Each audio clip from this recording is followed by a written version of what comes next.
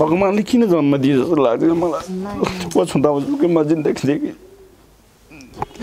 2-3 वर्षको उमेरदेखि अरूको सहारामा हुर्किँदै जहाँसम्म 13 वर्षको उमेरमा घर छोडेर काठमाडौँमा के गरेर खान्छु के गर्छु दुनियाँको अगाडि दुनियाँले मलाई गाउँघरको मान्छेले हेर्ने दृष्टिकोण नै फरक हुन्थ्यो आमा बाउ नभएको छाडा केटी के गर्ला कस्तो गर्ला उनीहरूकै लागि यस्तो गर्छु भनेर छोडेर आइरहेको थिएँ कि काठमाडौँमा कति दुःख पाएँ कति सङ्घर्ष गर्थेँ के गर्छु भने आज यस्तो मैमाथि नि कुन्जुनीको के पापले म यस्तो भयो भने मलाई थाहा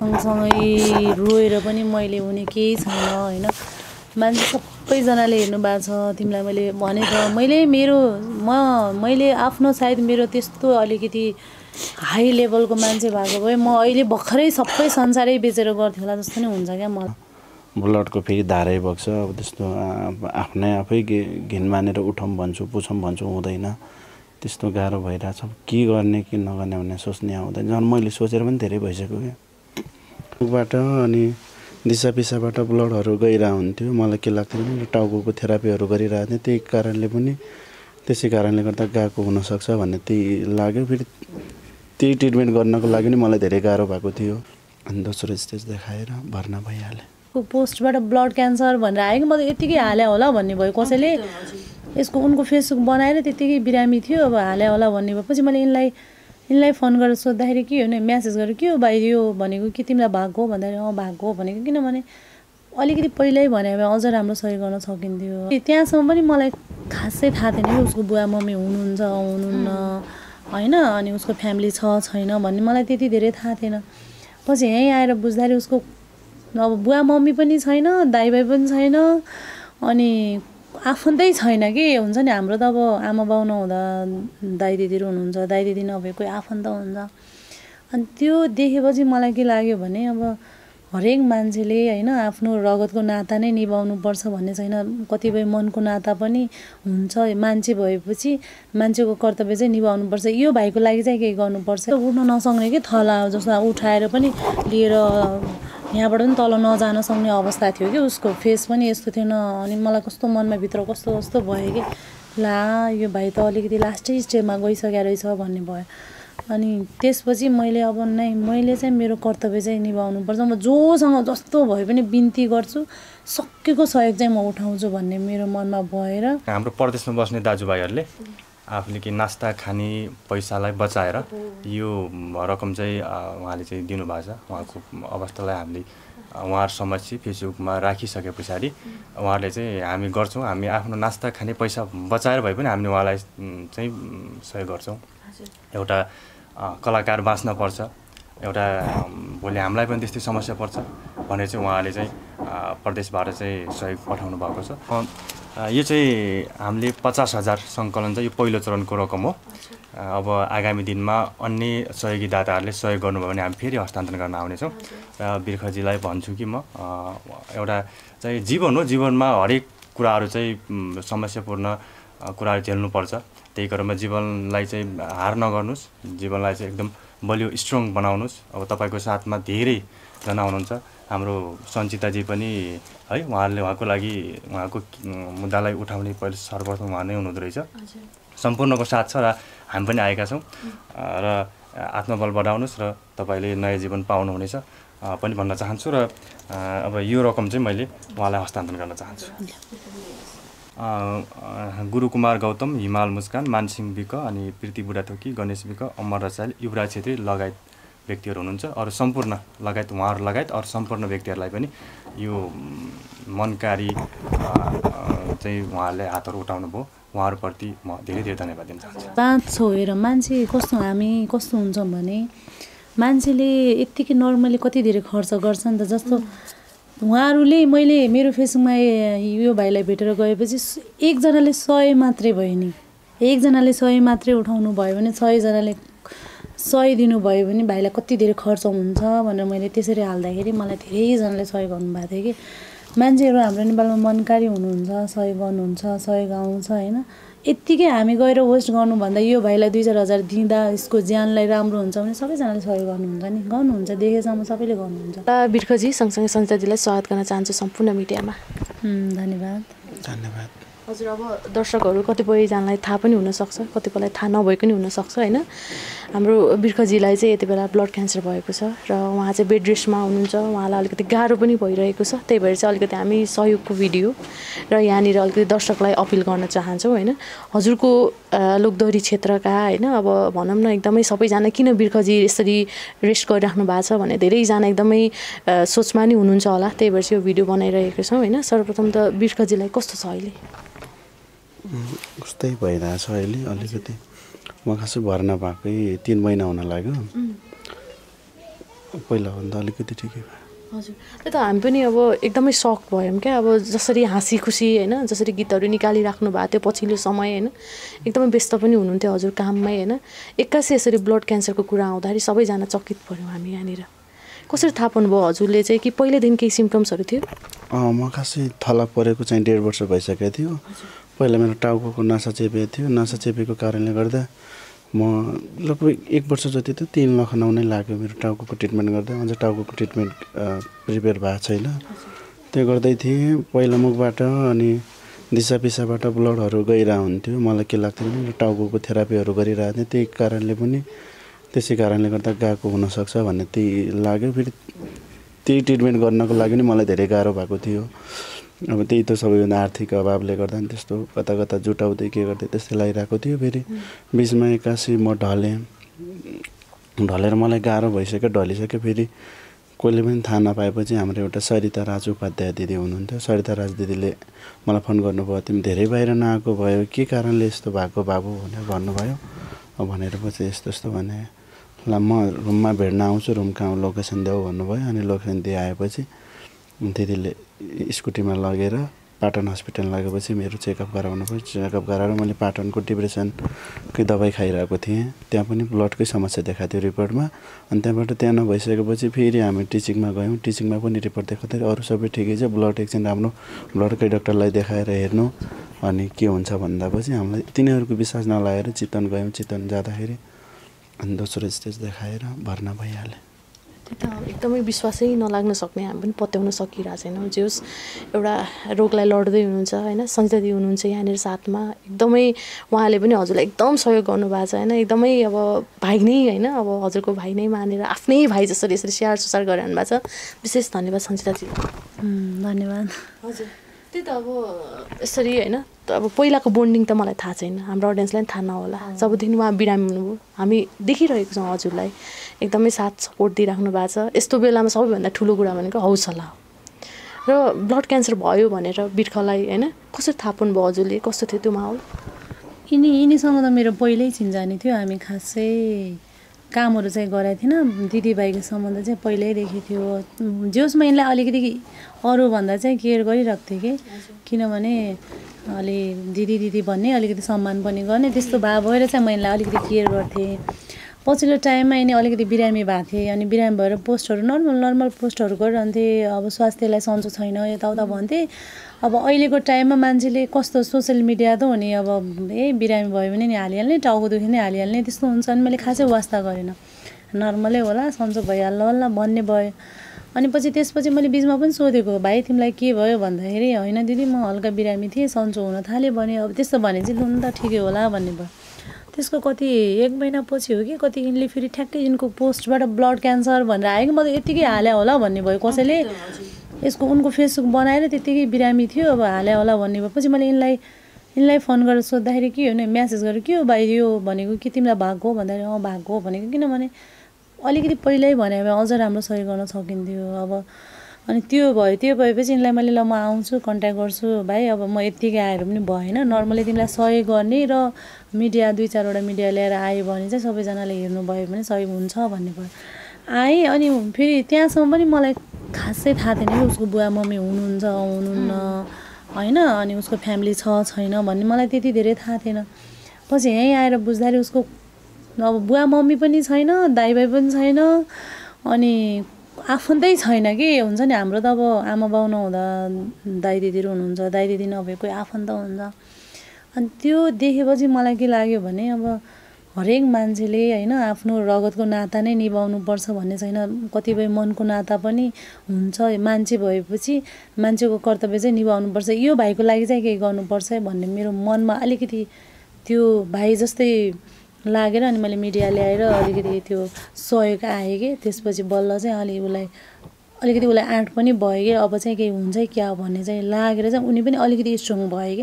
अनि मैले सबैजनासँग बिन्ती गरेँ, मैले जतिजनासँग बिन्ती गरेँ थिएँ त्यतिजना सबैले सहयोग गरिदिनु भएको छ होइन। सकेको नसकेको हामीलाई धेरैजनाले मिडियाले अब बाहिरको मान्छेहरूले हरेक देशबाट पनि सहयोग गर्नुभयो। त्यसपछि अलिकति मलाई कस्तो आश भयो भने ए भाइलाई सन्चो हुन्छ क्या भनेर अनि उनलाई त्यो सम्झाउँदा अनि अहिले चाहिँ अलिकति पहिलाभन्दा अलिकति सुधार भएको छ।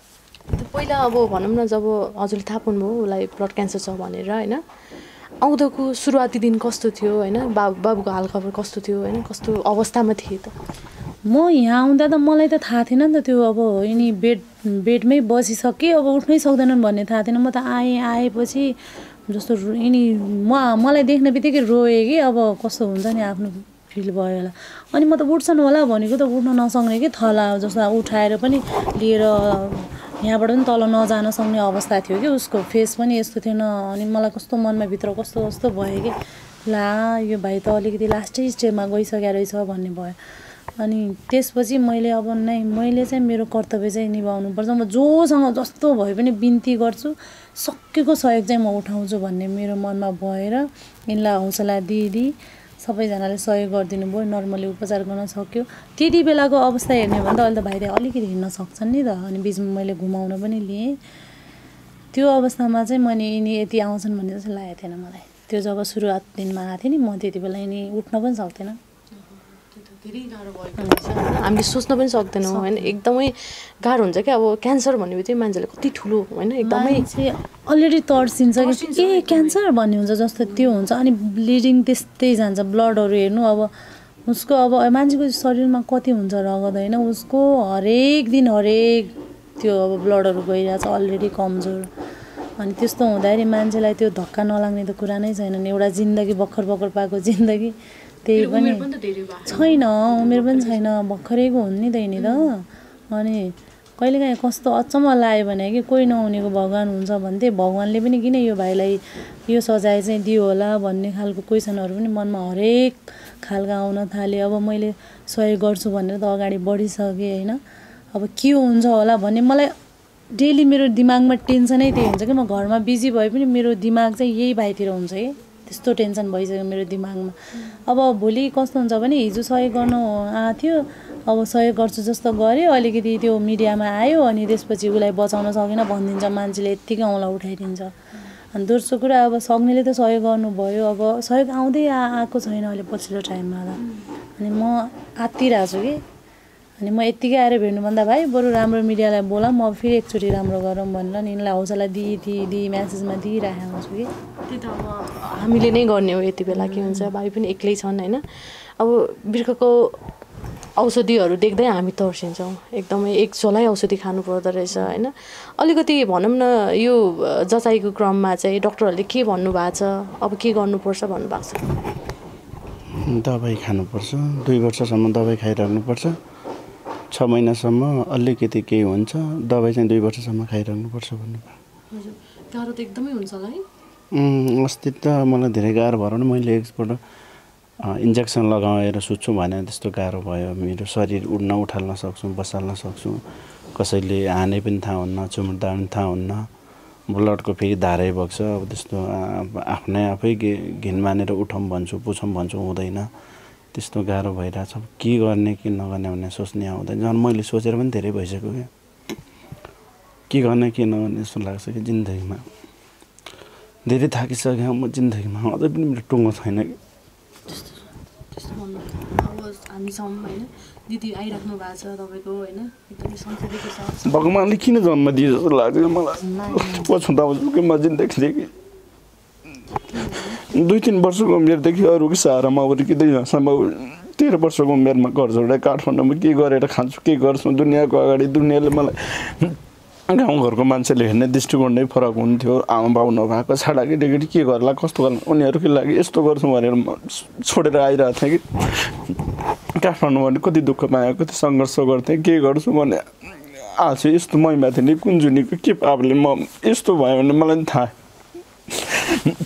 कतिखेर म सुतेको हुन्छु भने थाहा पाउँदैन कि त्यस्तो हालत भइरह तिमी यस्तो हेर अब जस्तो तिमी सँगसँगै रोएर पनि मैले हुने केही छैन होइन मान्छे सबैजनाले हेर्नु भएको छ तिमीलाई मैले भनेको मैले आफ्नो सायद मेरो त्यस्तो अलिकति हाई लेभलको मान्छे भएको भए म अहिले भर्खरै सबै संसारै बेचेर गर्थेँ होला जस्तो नै हुन्छ क्या मलाई उसको त्यो अवस्था देखेर होइन तिमी आतिनु हुँदैन सहयोगहरू आइरहेछ आउँछ होइन भगवान् हुनुहुन्छ भगवान्ले हामीलाई राम्रोको लागि राम्रो गर्नुहुन्छ कि होइन कोही नहुनेको भगवान् हुन्छ भन्छ। अब मलाई चाहिँ अहिले पछिल्लो टाइममा टेन्सन त लाग्छ होइन तर तिमी रोयौ भने अनि हामी डाउन हुन्छ नि त म डाउन हुन्छु तिम्रो अगाडि आएर म रोएँ भने तिमी कमजोर हुन्छौ नि त होइन आफूलाई मैले बरु म गर्वमा मरेको भए यस्तो दुनियाँको देखाउनु मिल्दैन थियो नि त संसारमा कसैको कोही नभए नि कोही नको हुन्थ्यो हरेक कुरा सेयर गर्न पाएपछि म यस्तो अवस्थामा छु के भयो कस्तो भयो हरेक कुरा हुन्छ अब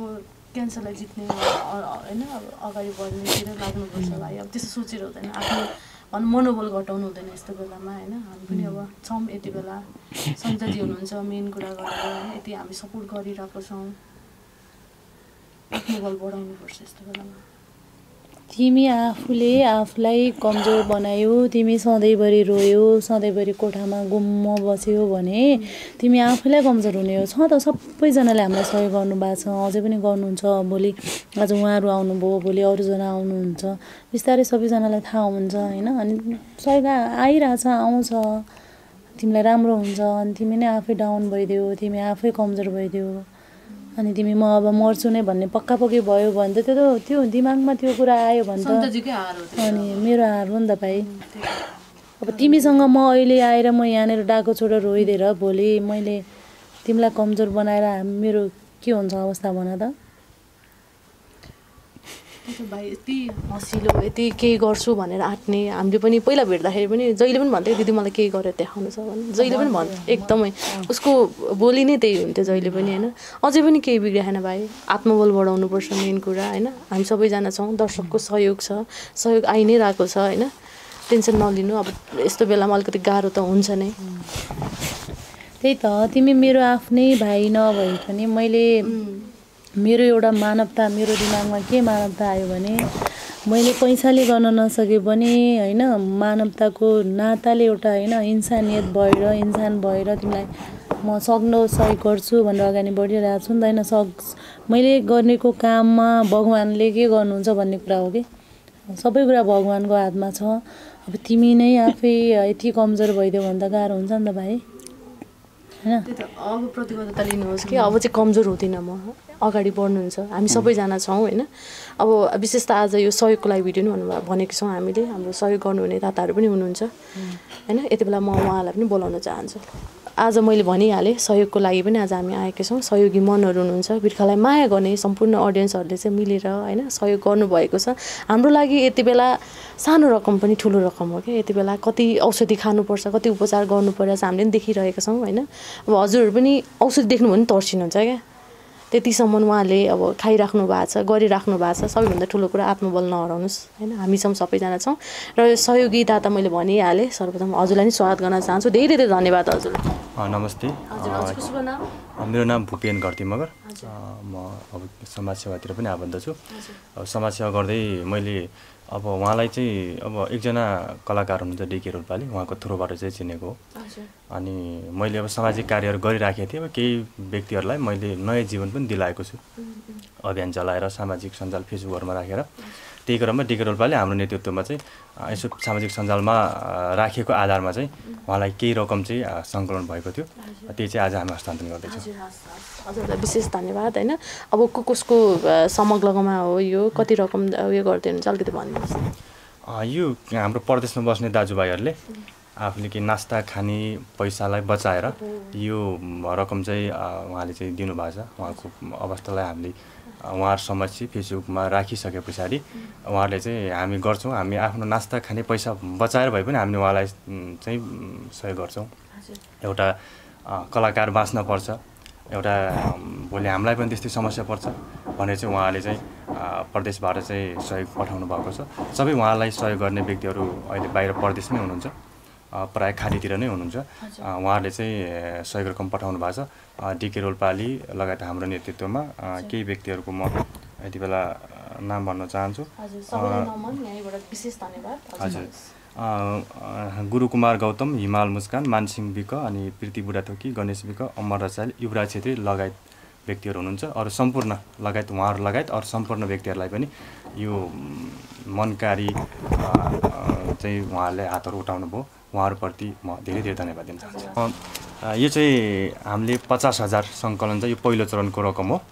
अब आगामी दिनमा अन्य सहयोगी दाताहरूले सहयोग गर्नुभयो भने हामी फेरि हस्तान्तरण गर्न आउनेछौँ। र बिर्खजीलाई भन्छु कि म एउटा चाहिँ जीवन हो, जीवनमा हरेक कुराहरू चाहिँ समस्यापूर्ण कुराहरू झेल्नुपर्छ। त्यही क्रममा जीवनलाई चाहिँ हार नगर्नुहोस्, जीवनलाई चाहिँ एकदम बलियो स्ट्रङ बनाउनुहोस्। अब तपाईँको साथमा धेरैजना हुनुहुन्छ, हाम्रो सञ्चिताजी पनि है, उहाँले उहाँको लागि उहाँको मुद्दालाई उठाउने पहिले सर्वप्रथम उहाँ नै हुनुहुँदो रहेछ। सम्पूर्णको साथ छ र हामी पनि आएका छौँ। र आत्मबल बढाउनुहोस् र तपाईँले नयाँ जीवन पाउनुहुनेछ पनि भन्न चाहन्छु। र अब यो रकम चाहिँ मैले उहाँलाई हस्तान्तरण गर्न चाहन्छु। यो 50,000 रकम चाहिँ छ, यो चाहिँ हामीले बिर्खजीलाई। हजुरहरूलाई विशेष धन्यवाद होइन। यसरी नै अब हामी थोपा थोपा मिलेर त सागर बनिन्छ भन्ने हुन्छ होइन। एकदमै बिर्खजीलाई पनि अलिकति भयो नि मनोबल बढ्छ यस्तै कुराले नै होइन। बिर्खजी के भन्न चाहन्छु उहाँलाई? हृदयदेखि नै धन्यवाद। हाम्रो डिके रोल्पाली दाइले पनि धेरै लगभग यो म बिमारी भन्दा नि पहिलादेखि नै यो मैले धेरै दाइकै गीतहरूबाट नै म चिनिएको। पहिला पनि मैले दाइसँग थुप्रै सहकार्य गरेको थिएँ। दाइले पहिला पनि थुप्रै गीतहरू गाउन दिनुभएको थियो। अहिले म यो अवस्थामा अझै पनि लागिरहनु भएको छ। र त्यसै कारणले सबभन्दा म दिदीको सम्बन्धन गर्ने ठाउँ नै छैन। मेरो बाउआमा कोही नभए पनि मलाई परिवारको त्यो छैन, महसुस गराउनु भएको छैन कि जिन्दगीमा। सेकेन्डमा के छ, कस्तो छ, के खायो, कस्तो लाग्यो, कहाँ आउनु पऱ्यो, के गर्नु, लगभग यदि अर्को जुन जन्ममा भएछ भने हामी एउटै आमाको कोखबाट जन्मिने पो भन्छु कि त्यतिसम्म कसले गर्दैन कि मेरो लागि। अनि त्यसै कारणले गर्दा हाम्रो ठिका सानो दिदीले पनि धेरै हेल्प गर्नुभएको छ। हाम्रो उषा सुवेदी दिदीले पनि 20,000 ल्याएर आउनु भएको छ। अनि त्यसै कारण हाम्रो पूर्णिमा दिदीले पनि धेरै सहयोग गर्नुभएको छ। हेर विचारबाट लिएर दिदीले पनि धेरै गर्नुभएको छ। लगायत मलाई यहाँ कुरेर बस्ने यताउति गर्ने अनि धना परियार दिदी, किशोर विश्वकर्मा दाईहरू, ललिता नानी लगायत सबैको नाम कतिको नाम थाहा नहुन सक्छ। सबैलाई यस्तो हो, तिमीले सबैलाई सम्झिनुपर्छ, मनदेखि सम्झेको छौ। सबैले आफूलाई मैले मेरोबाट मैले नामै लिन सक्दैन कि, किनभने 100-200 जनाले सहयोग गर्नुभएको छ होइन। त्यतिजनाले लगभग 4-5 लाख। अब कति मैले सुरुमा आर्टिस्टलाई अनि त्यसपछि मेगालाई ल्याएर आएको, त्यति बेला लगभग 2-3 लाख उठाएको थियो होइन। त्यसपछि चाहिँ मैले कमल सरगमबाट सबैलाई भनेपछि चाहिँ जोस् भाइलाई मिडियाबाट या मेरो थ्रुबाट हामीले 6-7 लाख चाहिँ उठेको हो। सबैजनालाई चाहिँ धेरै धेरै धन्यवाद दिन चाहन्छु। मैले सबैजनाको नाम लिन नसकौँला, भाइले सम्झिन नसकौँला, किनभनेको मेरो अहिलेको मेरो एउटै धारणा के हो भने यो भाइ बाँचोस् कि होइन। मेरो आमाको छोरा नभए पनि होइन, मलाई कसम मलाई बाँचेको चाहिँ हेर्न मन छ कि। मेरो यति नै हो कि म नलाग्नु थियो, मैले लागिसकेँ होइन। मेरो क्षमताले मैले भ्याउन सक्ने भए म एक्लै गर्थेँ कि, किनभने मेरो क्षमताले सक्दैन नि त, त्यति धेरै अवस्था पनि छैन। धेरैजनाले सहयोग गर्नुभएको छ। मैले सोचेको थिएँ पछिल्लो टाइममा मैले जे सहयोग गर्ने मान्छेहरूको नाम चाहिँ नलिए पनि मिडियाबाट चाहिँ भन्छु भन्ने थियो मलाई। मैले त्यति बेला मौका पाएको थिएन, म बिजी थिएँ। उहाँलाई पनि धेरै धेरै धन्यवाद दिन चाहन्छु, किनभने एउटा मानवताको नाताले होइन मान्छेले आफ्नो कर्तव्य निभाउनु नै ठुलो कुरा हो। र जतिजनाले यो आज 50,000 सहयोग गर्नुभयो उहाँको लागि धेरै धेरै धन्यवाद। र यस्तै धेरै सहयोग आउँछ मेरोबाट पनि। धेरै सहयोगी मनहरूले सोधि पनि रहनुहुन्छ। मैले उहाँहरूलाई के भने अहिले पनि भन्छु, तपाईँहरू सबैजनाको नाम म लिन सक्दिनँ, किनभने 100-200 जना हुनुहुन्छ। तपाईँहरूले आफ्नो भाइ दिदी जस्तै सम्झेर मलाई सहयोग गर्नुभयो। अझै पनि सहयोग गर्न चाहनुहुन्छ भने गर्नु होला, किनभने भाइलाई अझै टाइम लाग्छ, धेरै खर्च लाग्छ। त्यो त भनेको नर्मल हो, अझै धेरै रकम उठाउनुपर्छ। भाइले हार खानु हुँदैन, तिमीले कसलाई सम्झ्यौ कसलाई सम्झेनौ भन्दा पनि तिमीलाई अहिले सहयोग गर्ने मान्छे भनेकै भगवान् रूपी हो, तिमीले मेरो भगवान् रूपी भन्दा हुन्छ, सबैजनाको नाम लिनु पर्दैन होइन। तिमी ठिक भएर भोलि हिँड्न सक्ने भयो भने सम्झिँदा भइहाल्यो नि। यदि कसैको नाम छुटेको भए पनि मन नदुखाउनु होला, किनकि धेरै नाम थाहा पनि कतिपय हुँदैन, सानोबाट लिएर ठुलो रकम सबैजनाले गर्नुभएको छ। हजुरहरूकै कारणवशले गर्दा आज म अलिकति दबाई खान सहज भएको छ। अझै पनि 2 वर्षसम्म मैले ननस्टप दबाई खाइरहनुपर्छ। त फेरि पनि हजुरहरूले सहयोग गर्नुभयो भने अझै नि म बाँच्ने आशा र हौसलामा हुनेछु। तिमी बाँच्छौ हेर, मान्छे कस्तो हामी कस्तो हुन्छौँ भने मान्छेले यत्तिकै नर्मली कति धेरै खर्च गर्छ नि त। जस्तो उहाँहरूले मैले मेरो फेसबुकमा यो भाइलाई भेटेर गएपछि एकजनाले 100 मात्रै भयो नि, एकजनाले 100 मात्रै उठाउनु भयो भने 100 जनाले 100 दिनुभयो भने भाइलाई कति धेरै खर्च हुन्छ भनेर मैले त्यसरी हाल्दाखेरि मलाई धेरैजनाले सहयोग गर्नुभएको थियो कि। मान्छेहरू हाम्रो नेपालमा मनकारी हुनुहुन्छ, सहयोग गर्नुहुन्छ, सहयोग आउँछ होइन। यत्तिकै हामी गएर वेस्ट गर्नुभन्दा यो भाइलाई 2-4 हजार दिँदा यसको ज्यानलाई राम्रो हुन्छ भने सबैजनाले सहयोग गर्नुहुन्छ नि, गर्नुहुन्छ, देखेसम्म सबैले गर्नुहुन्छ। तिमी बस नआत्त्यौ, आफूलाई कमजोर चाहिँ नबनाऊ, म चाहिँ त्यो भन्छु होइन। त्यही हो, तिमी कमजोर भयो भने हामी अगाडि काम गर्न लागेको मान्छेलाई पनि गाह्रो हुन्छ कि। अब गाह्रो भन्न त हामीलाई भन्न त अब उसको मन राख्नलाई भनिन्छ। जस्तो म मेरै फ्यामिलीमा बस्दा पनि कुनै दिन मलाई कति धेरै टेन्सन हुँदाखेरि मेरो फ्यामिली वरिपरि घुम्दा पनि मलाई एक्लो फिल हुन्छ कि। भनेपछि उसलाई त कति एक्लो फिल हुन्छ होला, त्यो त भगवान्लाई मात्रै थाहा छ कि उसलाई मात्रै थाहा छ होइन। र त्यो भनेर पनि त्यस्तो नसोच, म छु, सबैजना हुनुहुन्छ, देखेको जतिले चाहिँ सहयोग गर्नुभएको छ है। यो चाहिँ हो भिडियो, तिमीलाई जतिजना तिम्रो भिडियो देख्नु भएको छ उहाँहरू सबैले सहयोग गर्नुभएको छ। आज उहाँहरू पनि आउनुभयो, अझै सहयोग हुन्छ, तिमी चाहिँ नआत्त्यौ। त्यही त सबैभन्दा ठुलो कुरा भनेको मनोबल नै हो, आत्मबल नै हो। म बाँच्छु, म गर्छु भन्ने चाहिँ हुनुपर्छ होइन। अब आज यो भिडियोबाट पनि हामी सम्पूर्ण दर्शकमाझ होइन एकदमै भगवान् रूपी दर्शक भन्न चाहन्छु होइन। 1 रुपियाँले पनि मान्छेको कति सहयोग हुन्छ होइन। पक्कै पनि तपाईँहरूले पनि सहयोग गर्न सक्नुहुन्छ। हामी यो भिडियोमा चाहिँ बिर्ख भाइको एकाउन्ट नम्बर पनि राख्छौँ, कसरी सहज हुन्छ सहजीकरण गर्छौँ। विशेष धन्यवाद दुवैजनालाई, हाम्रो सहयोगी दातालाई पनि भन्न चाहन्छु। Thank you so much. अब भाइ सबैभन्दा पहिला चाहिँ मनोबल बढाउनु पऱ्यो है, तिमी स्ट्रङ हुनु पऱ्यो। धन्यवाद, उहाँलाई पनि धेरै धेरै धन्यवाद। हजुर, उहाँको लागि हामी फेरि अन्य रकम सङ्कलन भयो भने फेरि हस्तान्तरण गर्न आउनेछौँ र उहाँ चाहिँ बाँच्नुपर्छ। उहाँ जस्तो गायक फेरि हामीले उहाँको गीतहरू चाहिँ सुन्नुपर्छ भन्न चाहन्छु।